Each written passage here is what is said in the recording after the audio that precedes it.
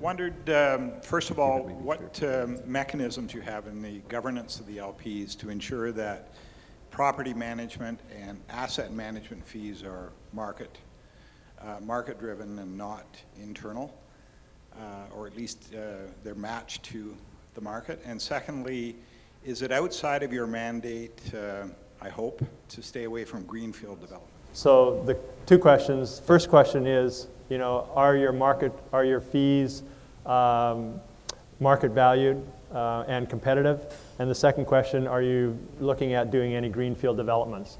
For greenfield means starting with raw land and then doing development.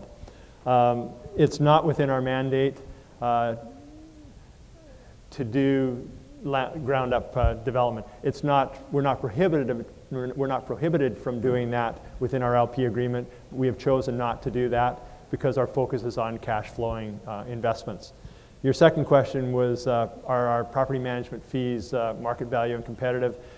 Yes, we benchmark, and we've just actually gone through the process of negotiating property management contracts with all of these contractors, and they are competitive and sometimes extremely competitive because we've been able to group properties together and say, if we give you this group of properties, can we get a better fee?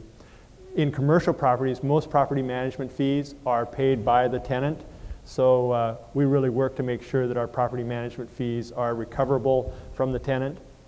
And that's the other reason why we have to watch to make sure that they're competitive, because if the property management fees are too high, then that ultimately affects the amount of rental increases you can get, because the tenant's interested in their total cost, both their rent and their operating costs and their property taxes. So we need to manage all of those costs to enable us to have room to move rents over time.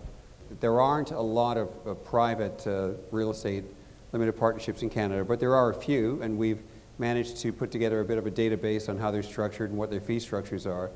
We also had our portfolio managers take a look at, because we also manage REITs, to take a look at all of the detailed public information on the REITs. So we know what the costs that the REITs are charging to manage the REITs based on the size of the REIT, and we know that our fees are extremely competitive with respect to both the REITs and the real estate limited partnerships.